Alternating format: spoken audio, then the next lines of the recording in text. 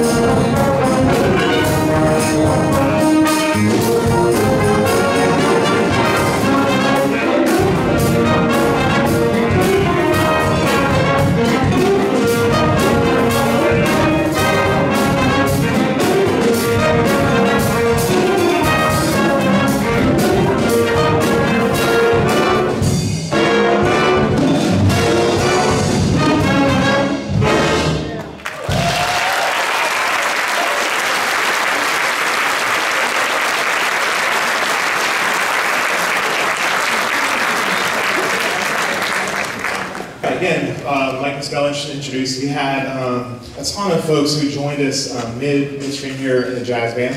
It is a class that meets in the fall, usually starting around October through December.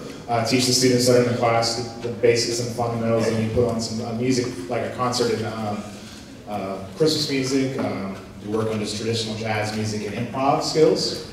And then usually after showcase is done, I ask if anybody would like to volunteer to join the jazz band to come back to rehearsals. And they volunteer. It is not part of their grade. It is an optional thing. This year we had 70 people sign up. Usually a jazz band is about 30 people big. So we've kind of affectionately nicknamed this group usually we call it jazz band, like a big band. It's the big, big band. And we just wanted to help teach those that wanted to learn more about jazz and perform with the group instead of turning folks away. So we allowed that to happen. She also mentioned that several folks in the group double or play different instruments. In fact, some of our folks at Dutchtown High School, some of our band students play 3 or 4 different instruments throughout our year. And I want to acknowledge those folks that are in this group that don't normally play the instrument in the concert season. That they're playing a second instrument in this group. So either stand up or raise your hand.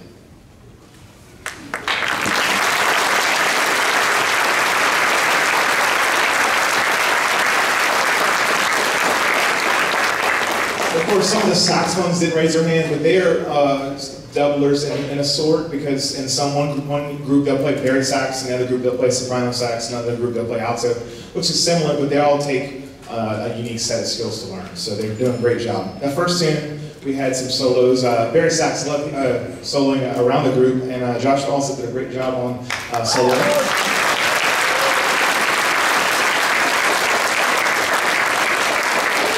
And also senior Caleb Sherman on trombone.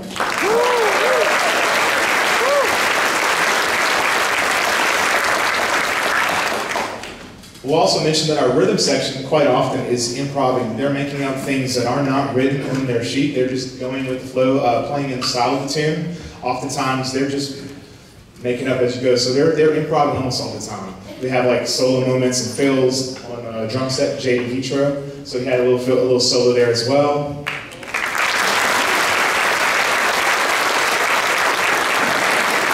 Don't always acknowledge that, because sometimes the solos are just one measure long, and it's like, do I have the audience clap for that one measure? But I want to acknowledge their contributions, as well as our rhythm section constantly is just improvising and doing above what is asked. All right, we'll go ahead and close the jazz band portion of our program with another tune called "The Sherman," which has many different styles. I hope you enjoy.